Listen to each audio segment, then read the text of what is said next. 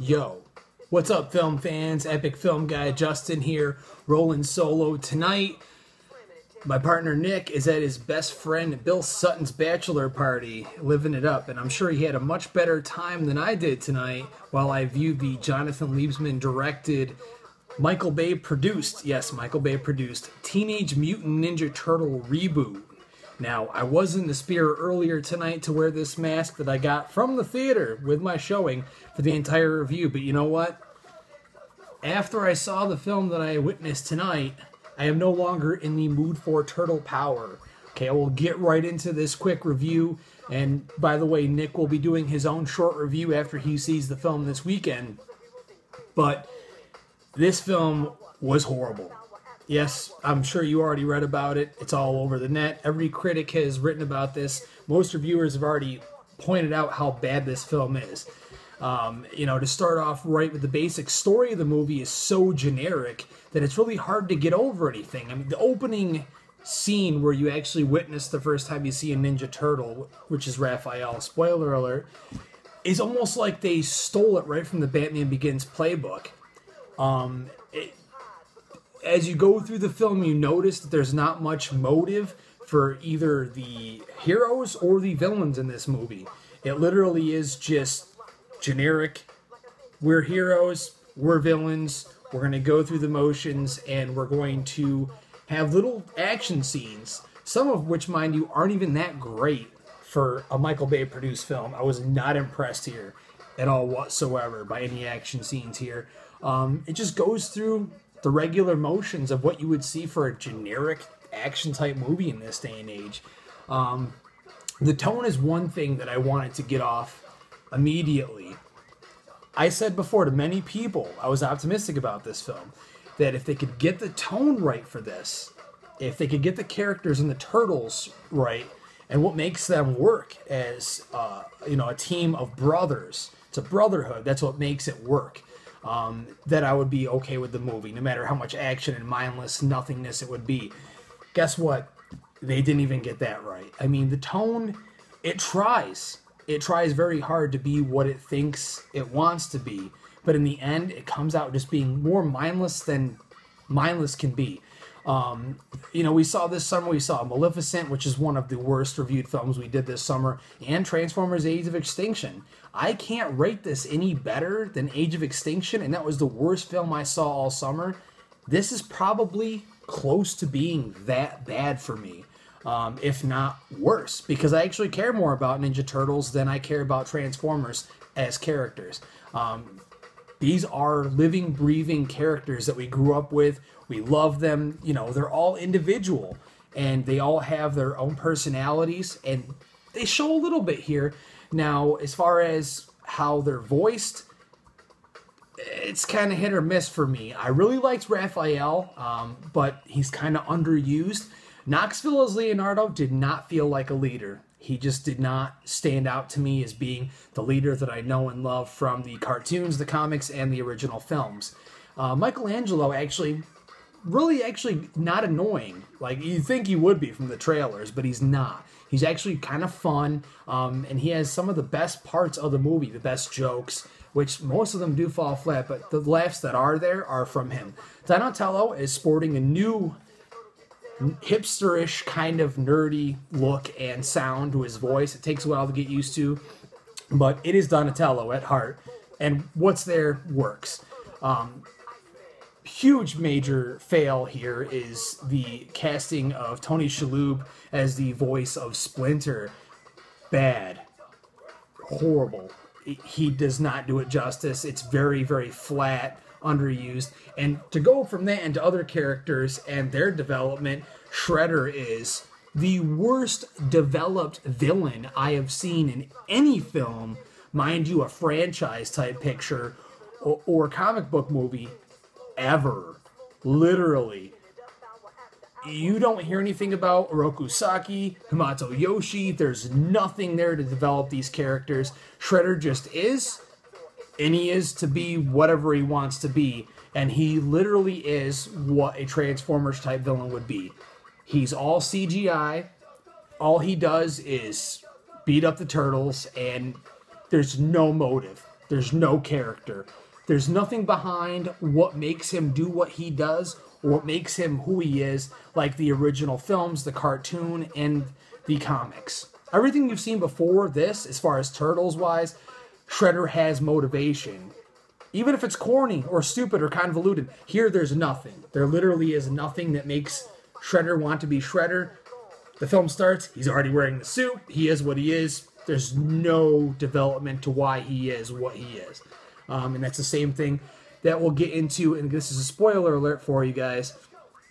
The Turtles are what they are because April O'Neil's father and William Fichtner's character, which, guess what? He's not the Shredder, or Baxter Stockman, mind you. They are trying to find an anti-mutagen or a cure for some type of disease, which they never even mention.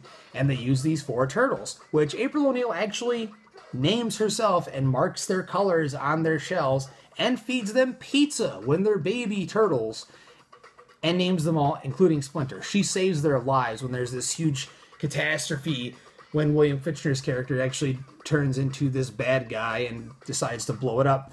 15, 16 years later, now we have these giant hulking turtles that can do everything they can do because, this is the worst part, they learn martial arts.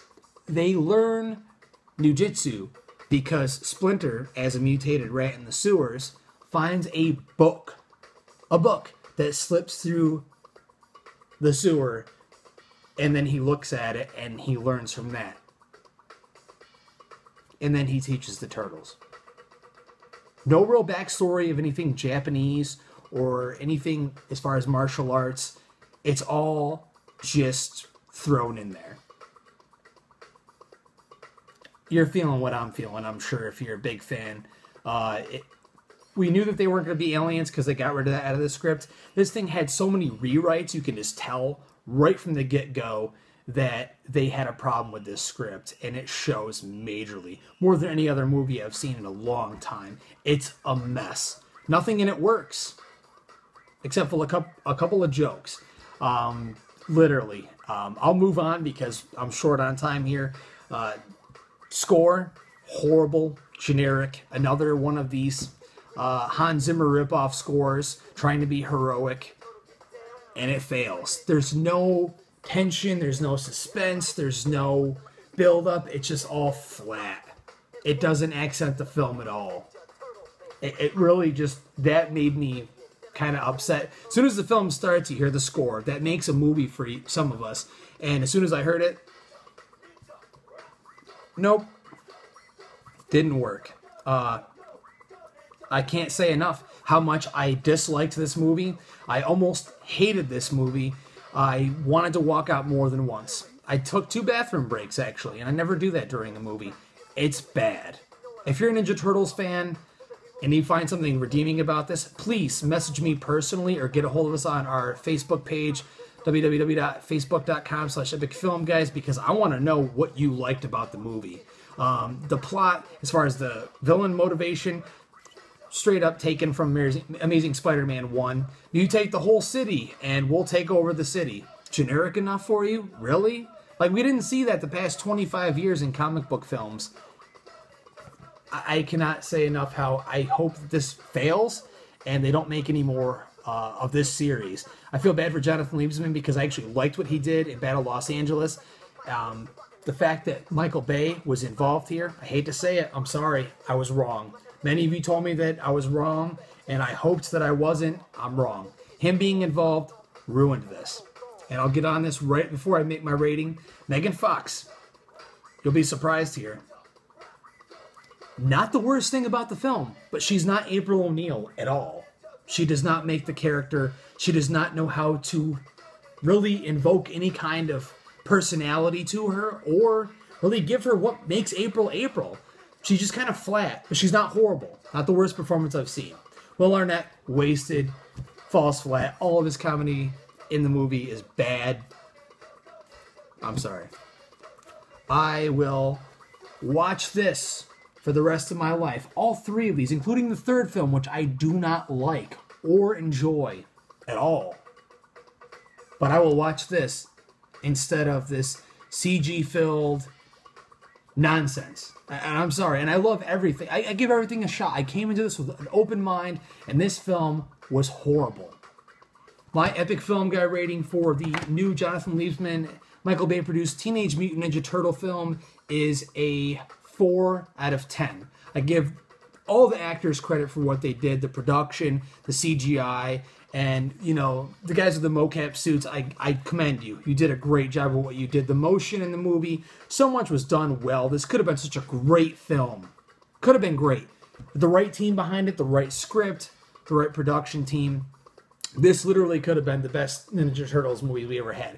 There's points in this movie that are really fun, really great, but they're few to none compared to the bad things. I guarantee you, I hate to predict this, but I guarantee you that my partner will not give this any better than I just did. So, here you go. To those of you that enjoyed it, get a hold of us, let us know why. I pretty much hated the film. Epic Film Guy here, Justin, no Nick. Get a hold of us at facebook.com/epicfilmguys and our YouTube page, www.youtube.com/epicfilmguysny. And I want to thank our sponsors, Jerky Gold Marinade and Upstate Merch. Have a good night, guys. And Ninja Rap. Live it, love it, breathe it, bleed it. That's where it's at, boys. Get a hold of it.